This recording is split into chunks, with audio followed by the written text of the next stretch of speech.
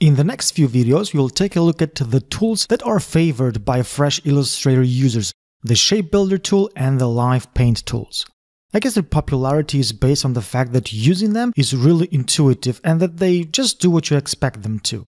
Let's first talk about the Shape Builder tool that sits right here in the Tools panel and has a default shortcut of the Shift+M key combination. So what does it do and how can it help you?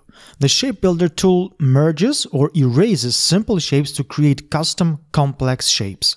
And why did I mention earlier that it is intuitive? Let's take a look at the Shape Builder tool in action. I got three simple shapes right here: a rounded rectangle on top, a rectangle in the middle, and an ellipse in the bottom.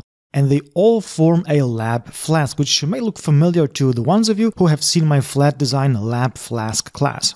I'm going to make sure that the Shape Builder tool is selected and that all these shapes are selected as well.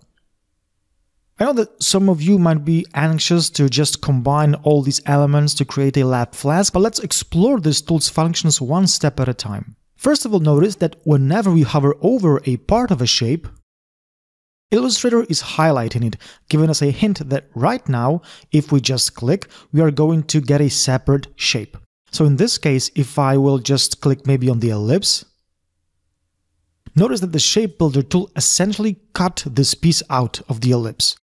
If we click on maybe this top part, this rounded rectangle here, we will get this kind of a shape. And this small rectangle right here as well.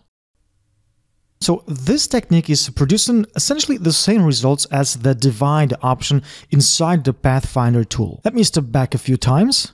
So I'm going to select the top rounded rectangle and the rectangle, hit divide in the Pathfinder tool, ungroup the shape, and as you can see, basically the result looks the same.